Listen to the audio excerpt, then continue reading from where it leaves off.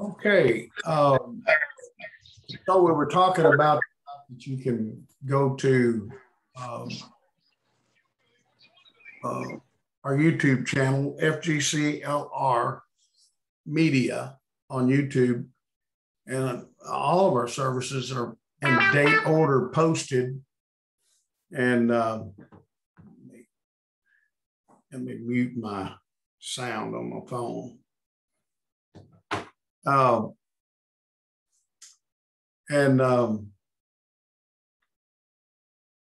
So Sunday morning, I did talk on the 9th chapter of the book of Proverbs.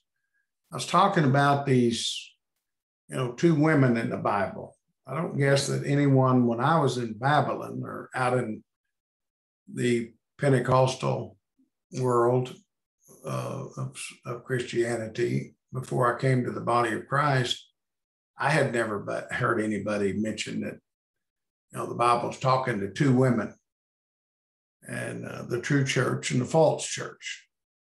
But it is true, and in most cases, once you see that and look at it that way, you can see it. So I talked about the two women. The wisdom hath builded her house, and hewn out her 7 pillars, killed her beast, prepared her table, mingled her wine. That's talking about the true church, the early church, and then the restored church down here. But then later in the chapter, it goes to the foolish woman, which is talking about the harlot system or the false church. I'm not going to go and read it today necessarily, but you could read it yourself. Zechariah in the 5th chapter, verse 9, Zechariah prophesied that there were two women, and one of them was, I can't remember, I think called, what was that name?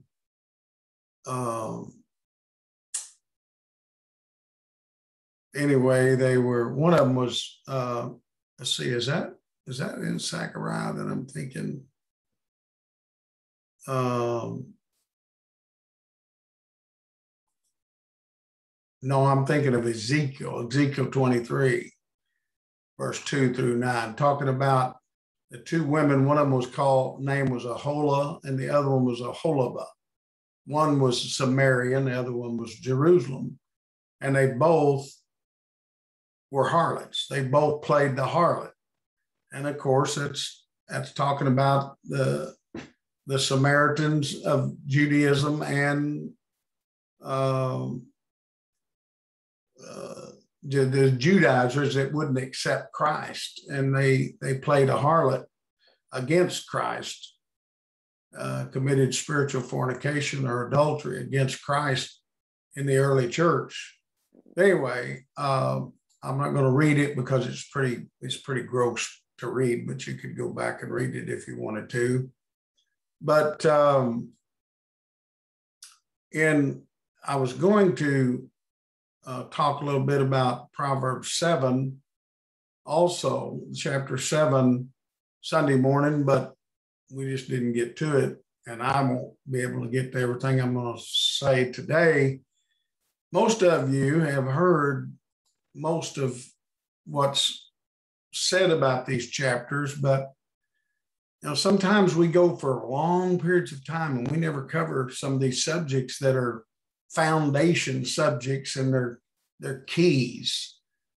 To have the keys of knowledge that unlock the understanding about the Bible is really, really important. There's no way you can either obtain or gain or maintain a vision without having these keys.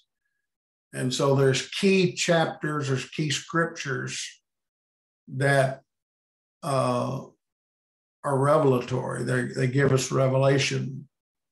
And so I might just let's see, Brother Painter, is pretty much everybody in it? I forgot for you to get, you'll have to give it back to me for me to be able to share my screen share. So you're the host now, Brother Smith. Okay. So I can screen share it. And I'll open it up bigger. Okay, and I can move this if it's in your way. What all can y'all see? Do y'all just see my picture, or do you see everybody? See, I'm seeing 1, 2, 3, 4, 5, 6 pictures there. Six of y'all's beautiful faces. What we see is your Bible screenshot predominantly, and then your picture in the upper right-hand corner. Okay, well, that's good because it's not in the right. Well, can you see my resource guide over here where my mouse is? Yes. Okay, is my picture still in the right-hand corner above that, or is it to the left in the right-hand corner of the Bible? It's in the upper right-hand corner of on your of the screen. Yes, sir. That's not, see, I'm moving it all over. Y'all can't tell I'm doing that, can you? No, sir, we cannot. We see the pointer on your mouse. That's all we see. Okay, that's fine. Well, just so you know, so that you don't stick your tongue out at me or anything, I can see y'all. So, but there's probably not enough screen for y'all, but I just think it's good. Anyway, I want to keep talking a little bit about these women. And in my notes, I probably don't have all the notes that I'm going to mention as we read this, but here, this first note, I do have 2 women up here under that chapter 7, verse 1, true church and false church. Proverbs chapters 9, wisdom called to her, and the foolish woman, false church. Chapter 7, the strange woman called a harlot, which is the false church, and wisdom, which is the true church. And chapter 31 mentions the virtuous woman, which is symbolic of the true church. Ahab's wife and Jezebel in the Old Testament are symbolic of the dragon, the civil world leader, and the harlot, or world religious system, and actually that should be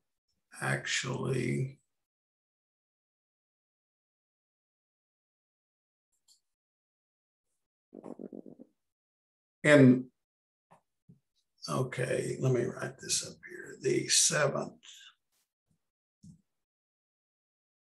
and actually 8 heads of the beast in Revelations 13 and 17. And put Revelations there so it'll recognize it better. Bring it back up and it'll probably recognize that.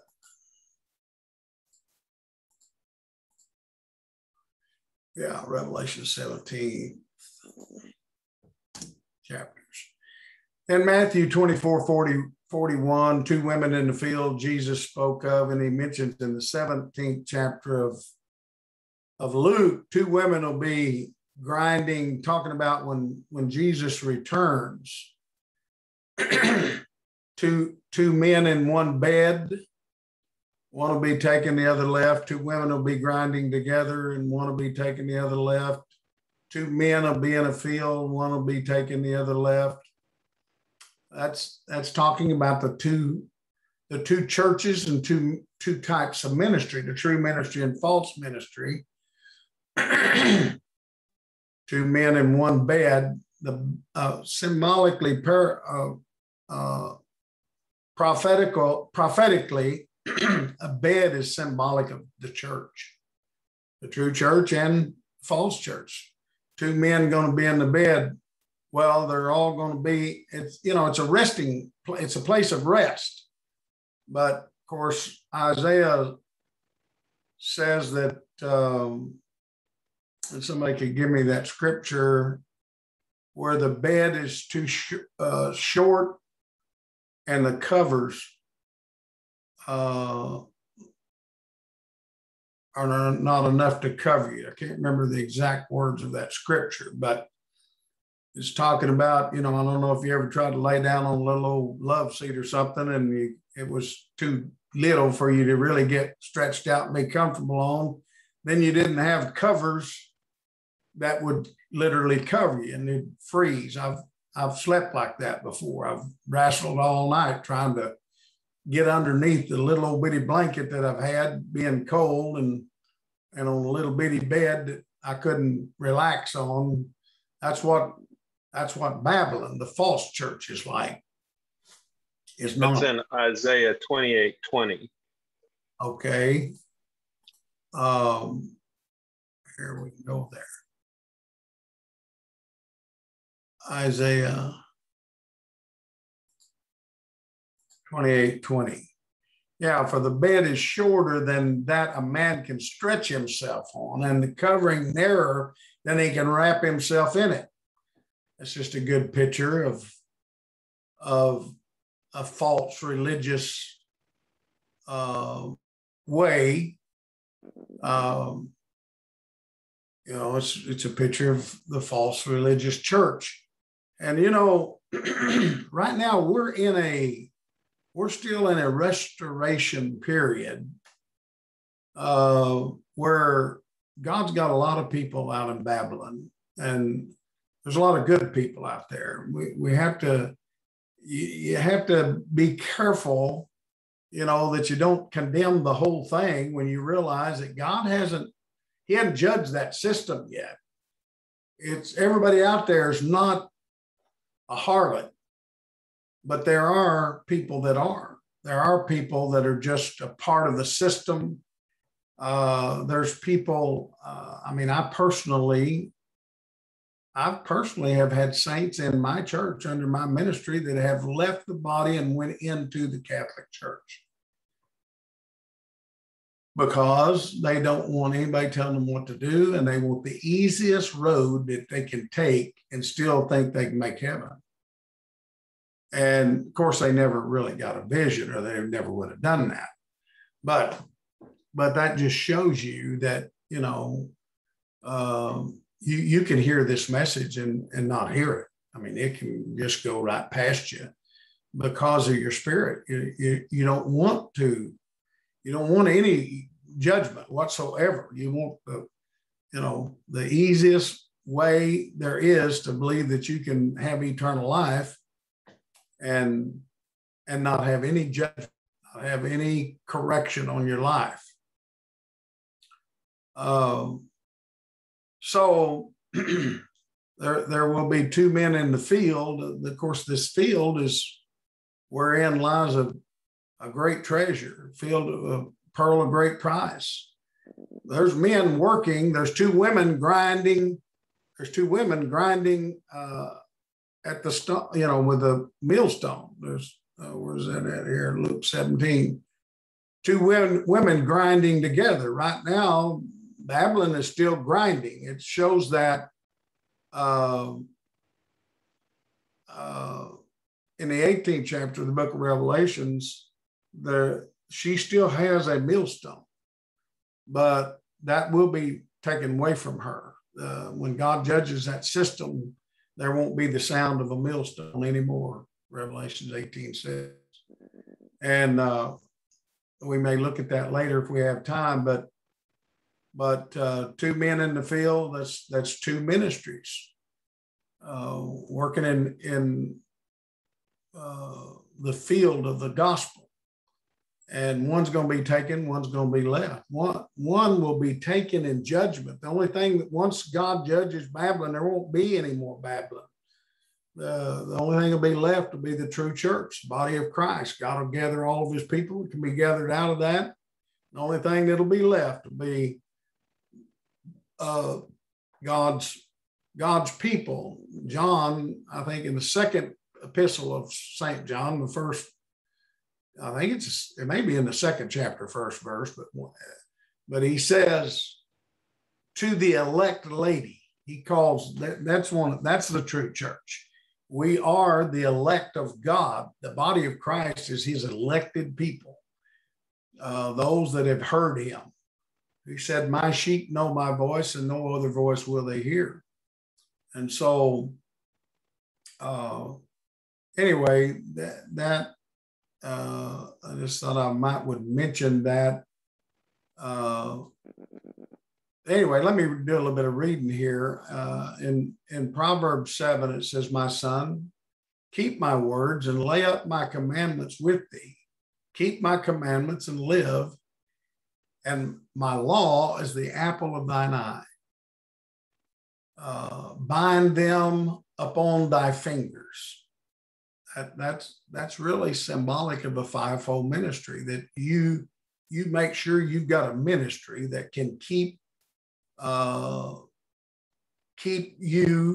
help you to keep God's commandments and live, and that they have become the apple or the very core of your vision, your eye, and keep them on the table of your heart. That's really your mind. Your mind has got to be meditating on the things of God until you get it. I like to, almost every night when I go to bed, that's just something I've kind of made into a habit. I almost always, I was thinking just now when I'm talking, I don't remember where I went to sleep, but it was before I got to the New Testament.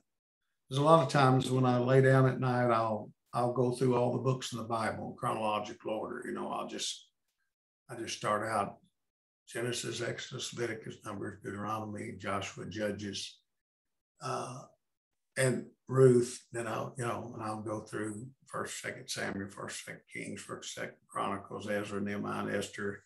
Then I'll go to the poetic books, Job, Psalms, Proverbs, Ecclesiastes, Songs of Solomon, those 5 books. And then I'll go to the 5 major, I'll just start naming all the books of the Bible. But I go to sleep a lot of times before I ever get to the New Testament. Sometimes I'll say the New Testament first because I know I ain't going to get there. I can go to sleep pretty fast. So, but if I get through the whole Bible, then I always like naming the 12 apostles. I found most people can't name the 12 apostles. So that's something I made in my memory some time back, as I'd start off with Simon, called Peter, and his brother Andrew, James and John, the sons of Zebedee, those 4. Then I'd name 4 more. I'd name Philip, Matthew, Bartholomew, and Thomas, those 4. I only needed 4 more, so who is it? Judas, not Iscariot, Judas, son of, what's his name? It'll come to me in a minute, but then also Thaddeus, who was Jude. He was also a Judas, but they never called him that. Probably didn't want to be. And then Simon, the Zealot. And then Matthias, who took Judas Iscariot's place. So I'll go through those, just helps me to keep, you do something like that at night, or scripture that you want to, be able to quote. I just do things like that at night, going, I ain't doing nothing laying there trying to go to sleep anyway. So I like getting my mind on things of God. But anyway, to keep to keep the apple of our eye, our main vision about life is the things of God. And of course, I'm one of these people that I don't think you ought to be, you got to find a balance where you deal with the reality of nature, natural life, our natural life. And, we do have, I've been mentioning this lately, there is such thing as a human mind, but but all of our human minds are corrupted with carnality, the corruption of the fallen nature of man and the corruption that's in this world. I have said the 4 things you are going to have to endure in this life is, number one, you have got to respond to God. If God's dealt with you at all, then you have to respond to it. And you are highly blessed if God's ever dealt with you. But there's some people that don't know nothing about God.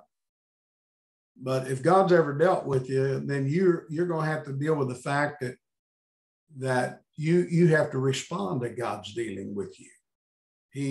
This is an individual thing, which I say is I'm using the serpent, Satan, the devil, and the dragon is the 4 things you have to contend with in this life. And the first one is individual, and that's a serpent. It's your responding to God and having to try to crawl under a rock. God, you don't want to be judged. You don't, God, no correction. How you respond, like Adam and Eve in the garden, they responded to the serpent. We're not gonna die. We're gonna be just like he is. That's an individual response. But when it moves to Satan, it becomes a group spirit. And in the Old Testament, it started out, and it's always been an adversary. It's an adversary of God, and it's always been a religious spirit.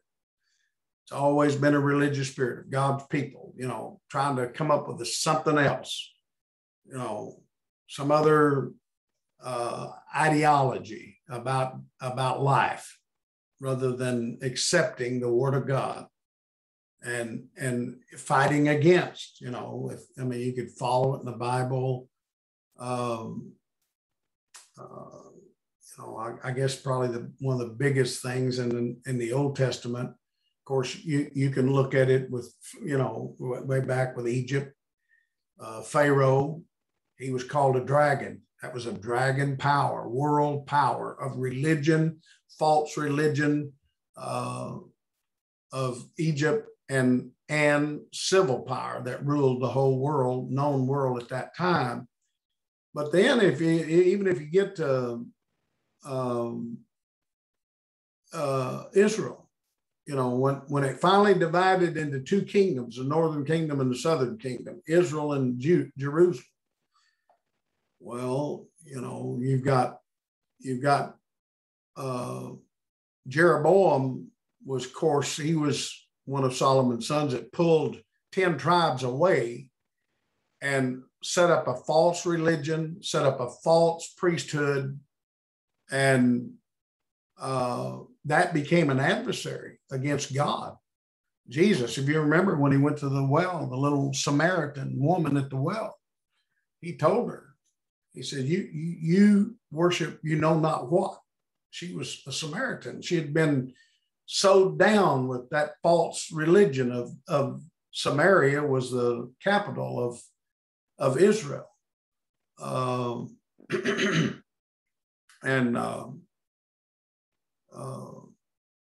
But he said, we know what we worship. Those from Jerusalem, those Jews that had stayed under the law of Moses, they knew what they were worshiping under the law. But I'm just showing you how in that divided kingdom, 10 kingdoms there. And the reason Jeroboam pulled those 10 kingdoms away and wouldn't let them go to the feast days or worship in the temple was because he was afraid that that Rehoboam would pull them back under him, under temple worship. And so he set up a false system to hold those people. And so there's pictures all the way through. But then let me go on here because there's so much you can say about this that you can never get done. Verse 3, I said, bind them upon thy fingers. That's having a ministry. up on the table of your heart, say unto wisdom, thou art my sister. This is the true church. And call understanding thy kinswoman. This is another woman. That they may keep thee from the strange one, the false church that becomes strange, from the stranger which flattereth with her words. For at the window of my house I looked through my casement and beheld among the simple ones. I discerned among the youths a young man void of understanding. I looked at a video that didn't have anything to do with the Bible this week, but I may even want to show it at some point in church or even online, because it's a really good example of how propaganda can destroy knowledge. I mean, it's really good. This guy's showing, he said, if I left my house this morning and I set my alarm, because I live in a place where I feel like I need an alarm on my home. And so every morning before I leave, I set the alarm. But he said, but if you come along later in the day and you say, you forgot to set your alarm this morning. I was there with you and I watched you and you didn't set it. But he said, but I know I said it. But he keeps working on me and telling me you did not set your alarm. And if he's strong enough, he can implant doubt inside me and make me think that maybe I didn't set it. So even though I have knowledge of true facts, he can implant a falsehood and take my knowledge away. And he can destroy or eradicate my knowledge. For you to have confidence, you have to have knowledge. For you to have trust and confidence in yourself or anybody else, even God, you've got to have some knowledge. You can't be like these simple ones that he's saying he saw through his window, the casement of his window, and among the youths that were void of understanding. See, they didn't have anything to erode to start with, so they were easy to lure. And that's the way some people are. In the body, we've always had this scenario where we've talked about cutting off the ham at Christmas. I think everybody's heard that, hadn't you? The girl marries this boy. If you hadn't heard it, I'll tell it to you real quick. She marries this boy. It's Christmas. And so she wants him to help her prepare Christmas dinner. So, I mean, he wants to help her. I don't know if she really wanted to do it or not. It's just a story. So she said, well, here, if you want to do something, well, here's the ham. Cut the end off of that ham.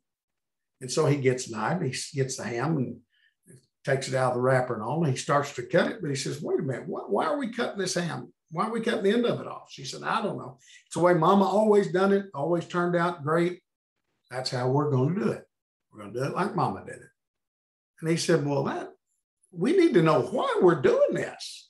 And so he makes her call her Mama. Her Mama says, Mama, why did you do that? Why did you cut the end of the ham? She said, I don't know. That's the way my Mama always did it. And she always turned out good. And that's the way I've always done it. And that's what I taught you. He said, that ain't good enough for me. Call your grandma. So she called her grandma and said, Grandma, my husband's wanting to know, why did you cut off the end of your ham every Christmas before you cooked it?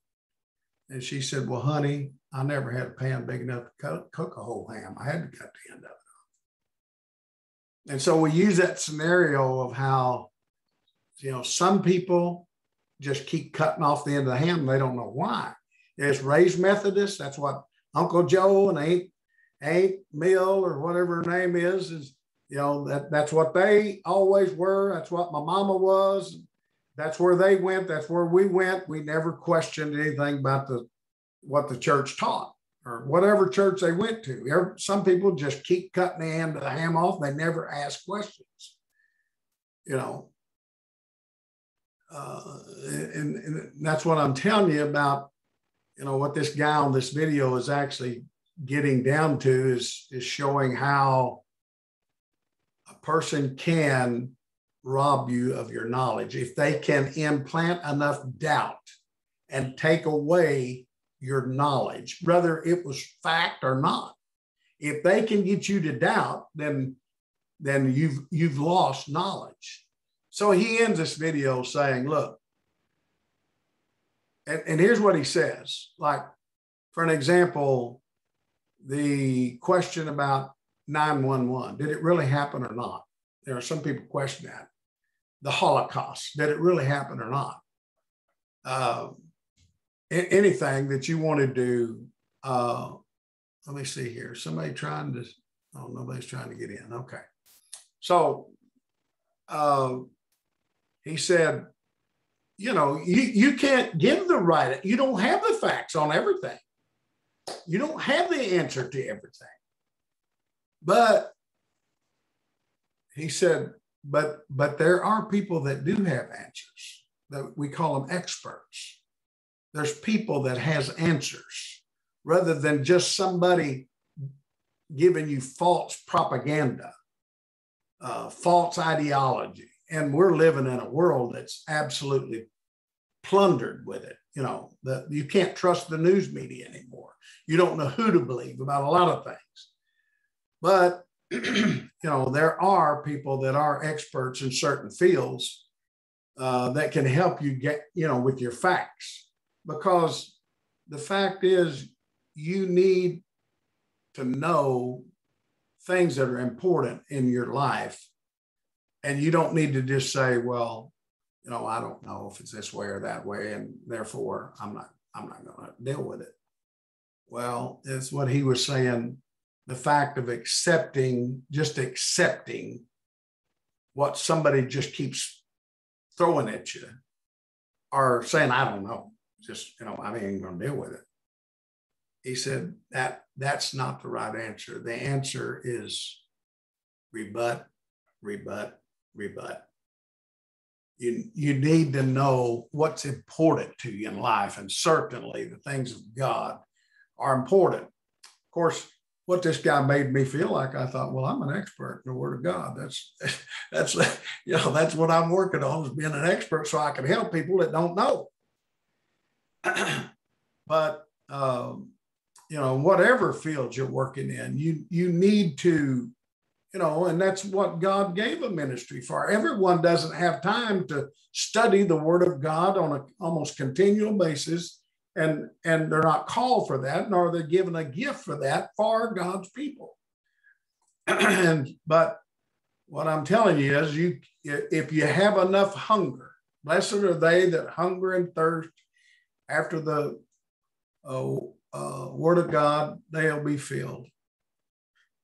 The truth of God's Word. God will, He's not going to leave a soul hungry if they're really searching Him. He said, seek and you shall find.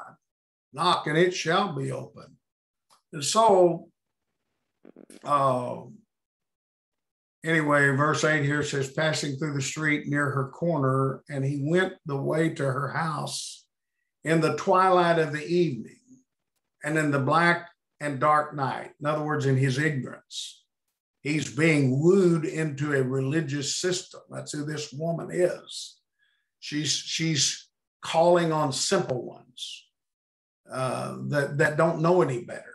They're not going to even ask any questions. And behold, there met him a woman with the attire of a harlot and subtle of heart. Of course, this woman in Revelations 17, and in 17, she's called a harlot. In 18 through 19, it's really, I should change that. I will right quick. Take me a minute. See if I can go back here. I don't know if I know how to do that. Let's see if I can do it this way.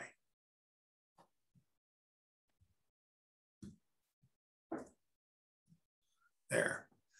17, the 17th chapter, 18th chapter, down to 19th chapter, second verse, shows this is a harlot system. She's called a harlot. But here, she's in the attire of a harlot and subtle of heart. She's loud and stubborn. Her feet abideth not in her house. These, I don't know how many people you've met that are just religious people. They're just propagating their religion, but they don't really have a good foundation. They don't hold their feet in the things of God. They're just going everywhere. They're like wandering stars or clouds without water. Now is she without, now in the streets, lieth at wait at every corner. So she caught him and kissed him. Here, I'm showing you this, the spirit of Satan. One of the four things you got to encounter and deal with in life. One is religion. One is false religion. You got to find the truth of God's word. There's plenty of religions out there in the world, and there's going to be a religious system in the end of every world, and you're going to have to respond to it. You're going to have to deal with it. And it's an adversary against God. If it doesn't find the truth and doesn't become a part of God's true people, then it's going to be false. You remember Jesus taught about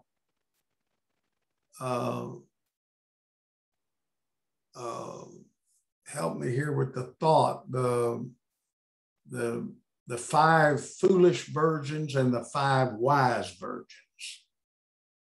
I just say that those are people that are under the fivefold ministry of the true church and people under the fivefold ministry of the false church that are foolish. They didn't get any oil, which is knowledge, in their lamps.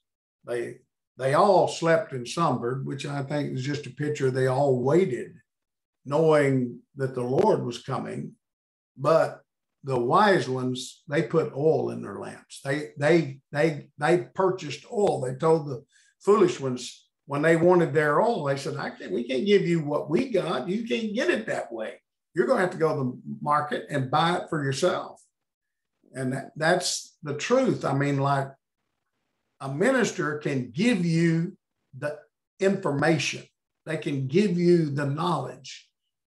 The only way you're really going to understand it if you receive it, and it has to be made your own. You're going to have to go through the process of going through life and applying the word of God to it and proving the word of God out, that it is the truth. And for you to make it your own, for you to buy it. What Jesus say in Revelations, buy of me gold tried in the fire. That's how you buy it. You're going to have to be tested and tried in it. And it's got to become yours. You can share knowledge. You can impart knowledge to people. It's not just a fivefold ministry that can do it.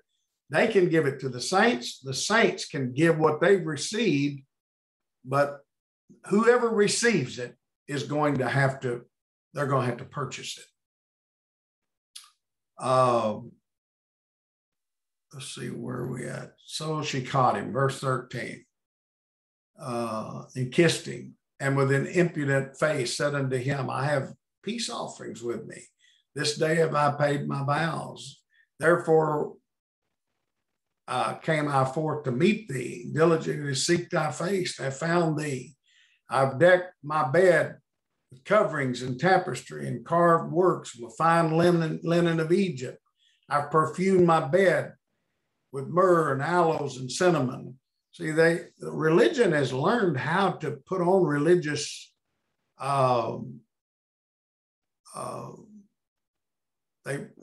ways to show themselves to be religious. In fact, they can deceive. They deceive people. I had someone stop me at my car yesterday, hand me a sheet of paper, said, look, we're doing this. Could you give us a donation? I said, no, our church has got all the responsibility we can handle in meeting needs of others. Our church does that, and your church, I appreciate what you're doing, but I don't know anything about you. And I don't know, I didn't go through a whole lot because it's at a stop sign, but, but the bottom line is I'm not, I can't just help every system that is asking for help. I don't even know if it's true. We got too many shenanigans going on in this world today. I will admit, once in a while, I'll get a feeling for somebody, and whether or not it's my sympathy or God really dealing with me. Sometimes I don't have time to know, but sometimes I'll give somebody a $1 bill or $5 bill or whatever. But they'll do this in the name of religion and prey on the meek and the humble, But anyway, she says, come, let us take our fill of love until the morning. Let us solace ourselves with love. For the good man is not home. He's gone on a long journey. He hath taken a bag of money with him, and he'll come home at the day appointed. They do know out there that God is. There is a day of judgment. There is a coming of the Lord, but none of them know when it is. Most people don't have any idea when the Lord, of course, today they'll think God may come at any time. You may go to some churches, they may tell you he could come tonight. You better get in the altar if you're not saved, because the Lord may come tonight. Well, we know he's not coming tonight. We know there's too much got to be done yet. He may come get an individual. They may lose their life before this night's over. He's not coming in judgment for his bride yet. How does it say? He goeth, verse 22. Oh, verse 21. With her much fair speech, she causes him to yield. With flattering of her lips, she forced him. And he goeth after her straightway as an ox goeth to slaughter, and as a fool to the correction of stocks, till a dart strikes through his liver, as a bird hasteneth to a snare, and knoweth not that it is for his life. Hearken unto me now, therefore, O you children, and attend to the words of my mouth. Let not thine heart decline her ways. Go not astray in her paths, for she's cast down many wounded. Yea, many strong men have been slain by her. Her house is the way to hell, going down to the chambers of death. That word hell there simply is talking about Sheol. And it's translated the grave 31 times, hell 31 times, the pit 3 times. But Sheol is basically the grave. That's where a person enters into death. And so that chapter deals, and of course, then you go into 8th chapter, starts talking about wisdom. It's really talking about Christ and the work he's done throughout all of God's purpose, even to the end. But the 9th chapter, it ends similarly. And let's see, did I put it here? Is it here? Yeah, but he knoweth not that the dead are there, and that her guests are in the depths of hell.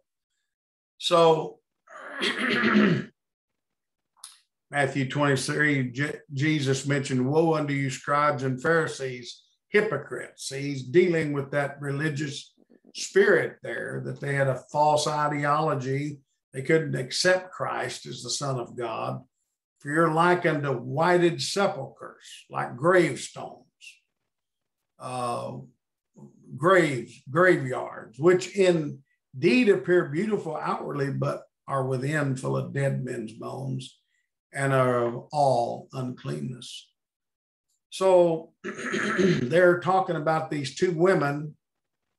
And then I won't have much time to go into it, but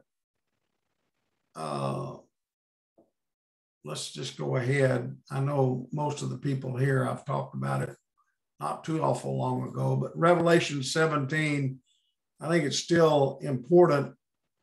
And I hope that some of the people that maybe didn't get on tonight, of course, most people are on here, I think, but maybe they'll go back and be able to look at it on, because some people need to rehearse some of this in there. But here in the 17th chapter of the book of Revelation, there came 7 angels which had 7 vials, talked with me, saying to me, come here and I'll show unto thee the judgment of the great whore that sitteth on many waters. I don't really like reading that, but it is Bible, and sometimes it has to get real plain for people to get it. With whom the kings of the earth have committed fornication. 2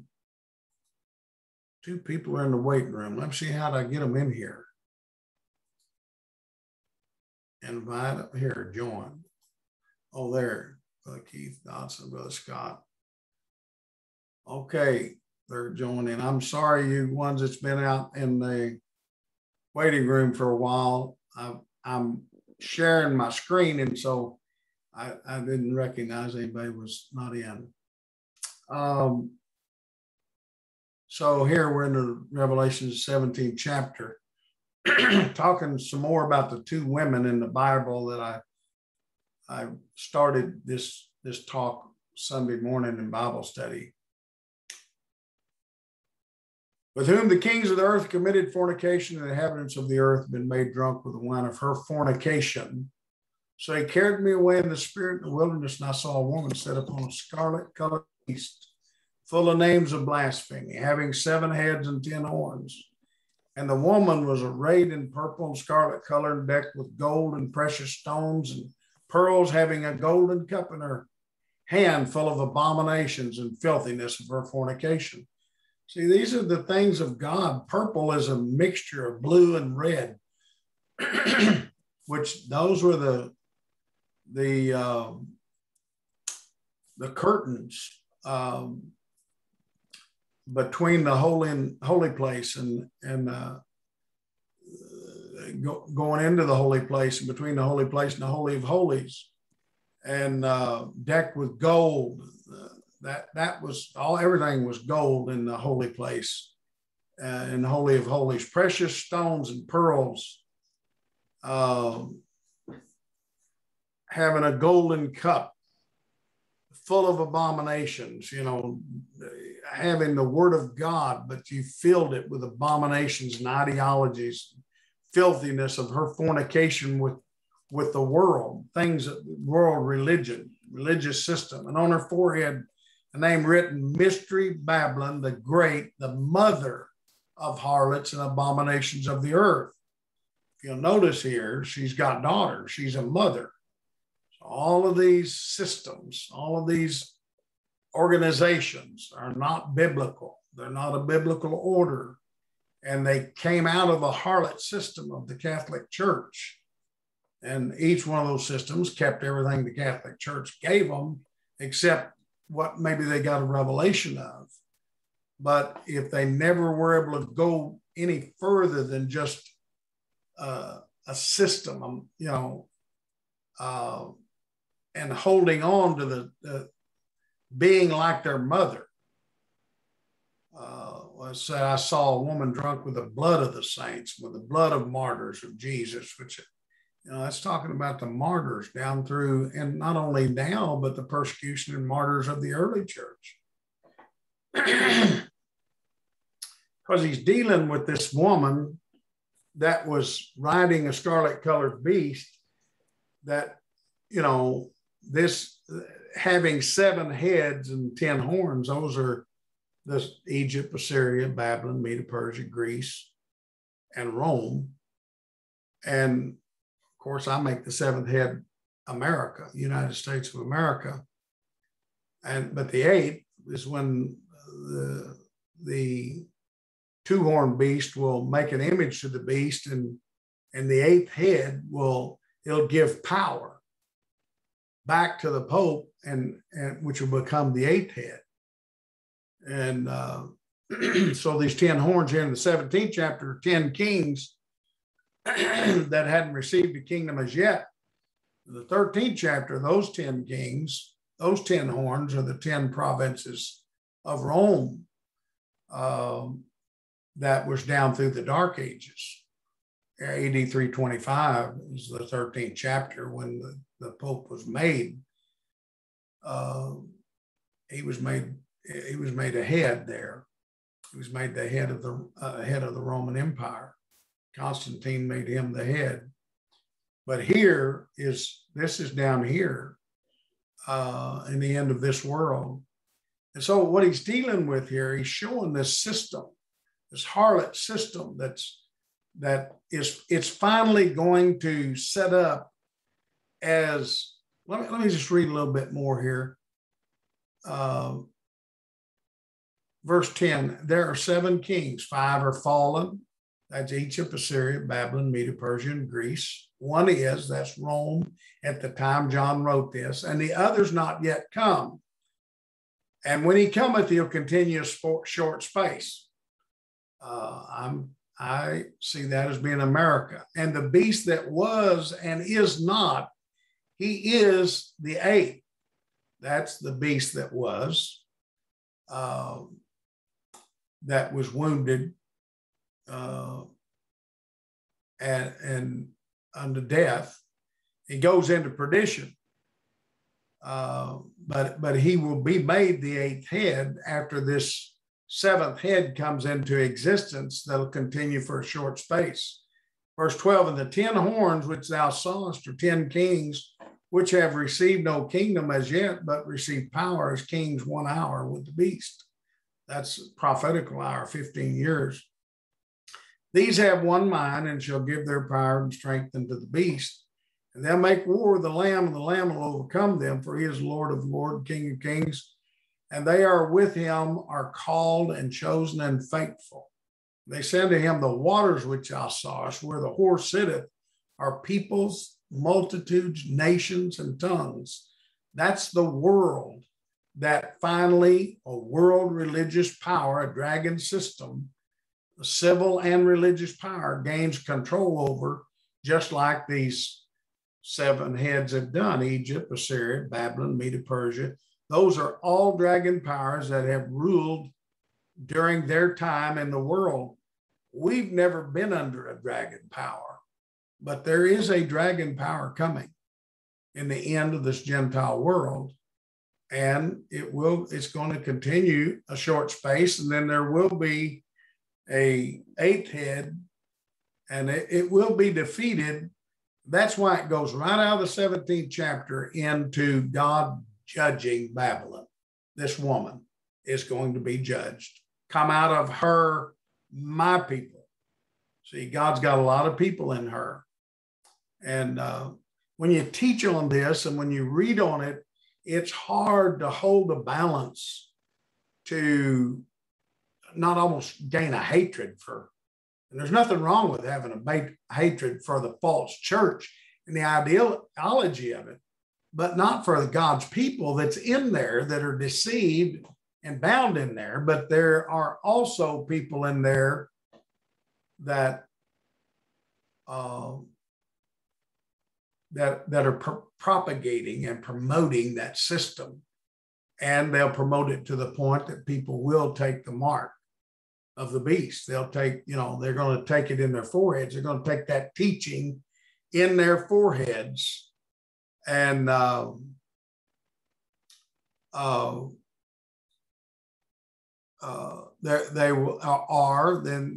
those others that will take it in their hands will be even ministers. There's even going to be ministers that are not going to be able to stand under the persecution that's coming in the restored church. And so God's going to call his people out of this system. Here in verse 8, therefore shall her plagues come in one day, death and mourning and famine, and she shall be utterly burned with fire. For strong is the Lord who judgeth her. God's going to judge that system. Kings of the earth who've committed fornication with her, they're going to stand far off for the fear of her torment, saying, alas, that great city, Babylon, that mighty city, for in 1 hour, one prophetical hour, is thy judgment come. See, when God comes, when the Lord comes, and there will be a 15-year prophetical hour that God is going to come and judge. The body will be in that judgment. It'll first judgment must begin at the house of God, but it'll be this ministry that'll judge that system with the truth of the word of God and the power of God that God will give the restored church, just like he did the early church back there. And the merchants of the earth weep and mourn over her, for no man buyeth their merchandise anymore. That just means no man that gains the understanding. I'll skip on down here to the 17th verse. For in 1 hour so great riches has come to naught. Every shipmaster, every company in ships, see, these are these systems out here of Christianity, and sailors, and as many as trade by the sea stood afar off, cried when they saw the smoke of her burning, said, what city is like unto this great city? And they cast dust on their heads and cried, weeping, wailing, saying, alas, that great city wherein were made rich all that had ships of the sea by reason of her costliness, for in 1 hour she made desolate. Then it says, this reveals, say, rejoice over her, thou heaven, and you holy apostles and prophets, for God has avenged you on her. See, God couldn't avenge the system of religion of the fifth seal, those souls under the altar that were martyrs during the Dark Ages. God couldn't avenge that because it wasn't time to judge the system. He had to let that system go. He said, you'll have to wait until your fellow brethren are killed in like manner. In other words, they'll have to go through this persecution y'all have went through. In the end, when I get ready to judge that system, when that system fully develops, there's going to be great judgment, great persecution. And when that system finally has reached its end, I will judge it, but I can't do it right now. And so in her was found the blood of prophets and saints and all that were slain on the earth. After these things, I heard a great voice. I'm in the 19th verse because I think this is pertinent. Of much people in heaven saying, hallelujah, salvation and glory and honor and power unto the Lord our God. For true and righteous are his judgments, for he hath judged the great whore, which did corrupt the earth with her fornication, and hath avenged the blood of his servants at her hand. That was, see, after 538 up until 1798, when the Pope was the head of the Catholic Church and the martyrs were crucified and martyred back then. And so they had to wait a little season until the end. Here we are, what would you say, from 1500 till now, or 500 years. It's a little season compared to the whole 2,000-year period, but God finally does. He judges the system and avenges the blood of his servants that he promised he would avenge back there under the fifth seal. And so her smoke rose up forever and ever. What that means is smoke is an after effect of a fire. God's judgment is always fire, symbolic of God's judgment, and smoke, it just shows there's been a fire. Their memory will never forget how God judged the system of man in this world. And finally, the final judgment, the last enemy that'll be destroyed is death. And what produces that death is this falsehood and corruption of man's sin and his ideology. I didn't mention the devil, those four things you're going to have to contend with. I use the devil. It's not used, that word's not used in the Old Testament, but the world. See, it's really became prominent. The world not having to do with religion that doesn't stand against God like God's adversary, but it is an adversary. I'm using that to show you that the things of this world that are, like just everything that's ungodly, that has an influence on people's lives, all your young people, music, dress, fads, all kinds of things, that are just the ways of the world. And that's why the body, we've tried to keep the world out of the church as much as we possibly can, without focusing so much on what I mentioned, I think maybe our last Zoom meeting, that I talked some about the mechanics of getting out of focus and worshiping the mechanics more than our first love, the Lord, and our intimacy and of salvation and what God's done for us, and the truths that we found. Without, all those mechanics are important, but you got to hold the proper focus. And so the Lord is helping us with these things to get the proper focus on the things of God. And so the world has a great, great influence, and it's far more prolific on our young people than it is on our older people. However, many older people are so down in the world, there's little you can do about it to help a lot of people. But then, of course, the fourth thing is a dragon power, which we've never had to deal with yet. But those who are alive and remain after the coming of the Lord and in a restored church will have to deal with a dragon system that's going to bring grave persecution on the church. We've never been under a world dictatorial power that has forced people into becoming a part of the beast system or suffer severe persecution. And those who are alive during that time, and I think there will be many people that'll resurrect in the resurrection of the just that'll have to endure that, as well as those, thank God there is, what did Paul say? There's some that won't die. There's some that's going to finish this work and make the bride without having to go through a death. It looks like right at the latter part of God's judgment that some they'll still going to suffer. And so I'm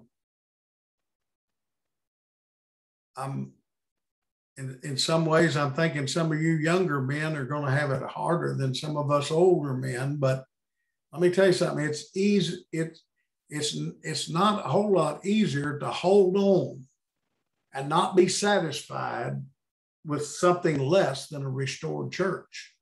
It takes men that's got grit, that God's put it in their heart to hold on and not be satisfied on this side of Jordan and still maintain a restored church that will finish this work of God in all of our lives. And so anyway, I just wanted to share that with you tonight. I know I've shared it and maybe not said it exactly like this, but one of the reasons I did this is I wanted to put it back in people's memory. And then we've got some people that are new in the church that I know have never heard it, and some of them aren't here tonight. And I was wishing they would be.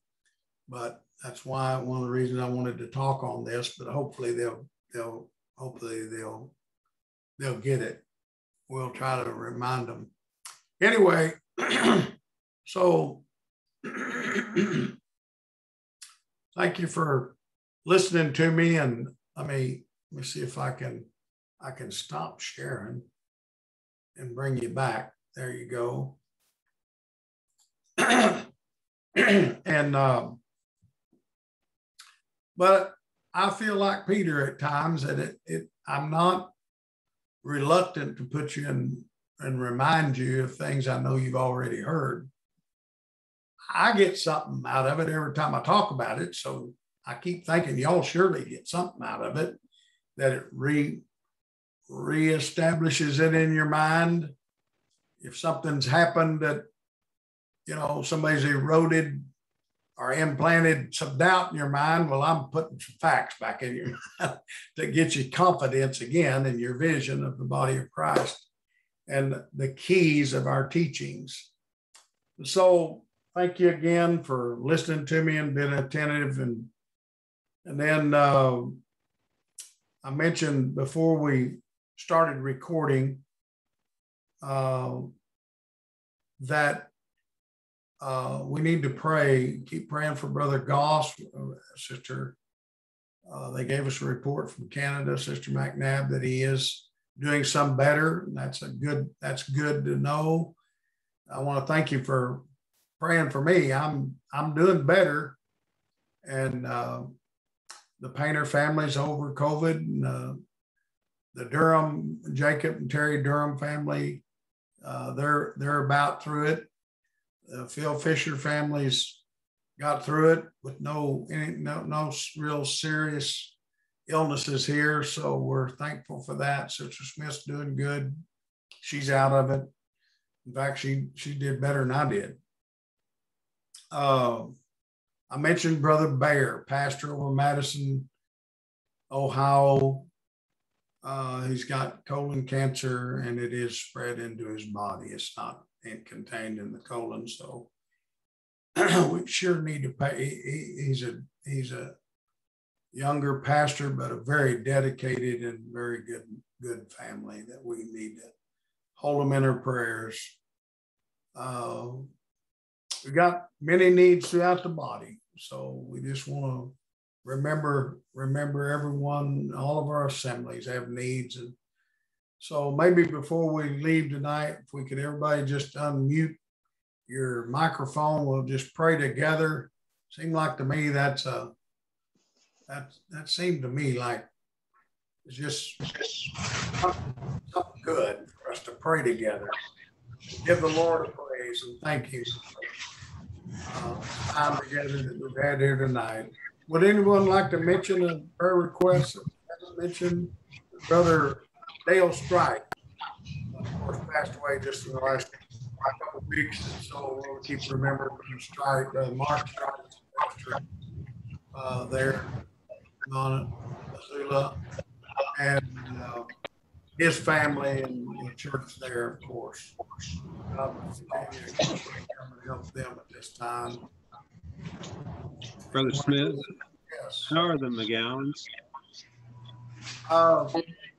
I haven't heard anything the last couple of days, but I think that's probably a good indication because he normally keeps me updated if there's anything.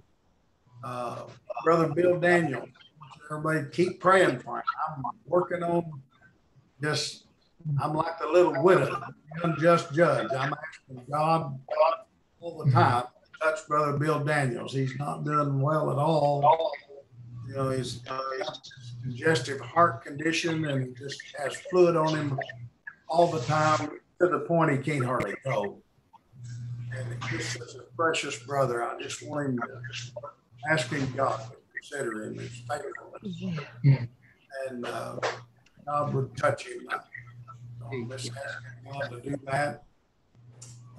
Sister Crow in our seminary, 5 years old, and she recently hasn't been able to come to church. It's just a real infection. She don't like it if we come to church. So, well, let's remember those things.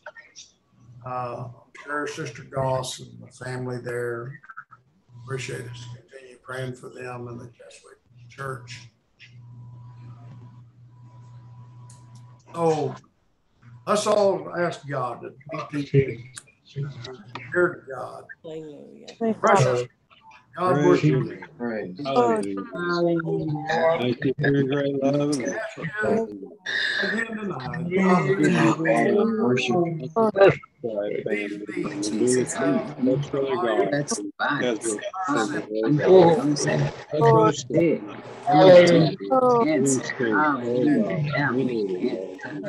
these is Mr. Crow. at iron. Hallelujah. Oh, Jesus. Touch these that are sick. Yes, God. Touch. Thank you, Jesus. Thank you. Thank you, God. Oh, hallelujah, Lord. Thank you, Lord. Mr. Crow. Yeah. Yes. Mr. Klein. Praise God. Thank you, Jesus. Pray. Situation in the body. God, we just ask you for wisdom, direction, and guidance. And we're praying. God bless your people. Touch them, direct them. Thank you, God. Yes, God. Your blessings be upon Jesus. Thank you. Amen. Amen. I failed. I'll stop the recording now.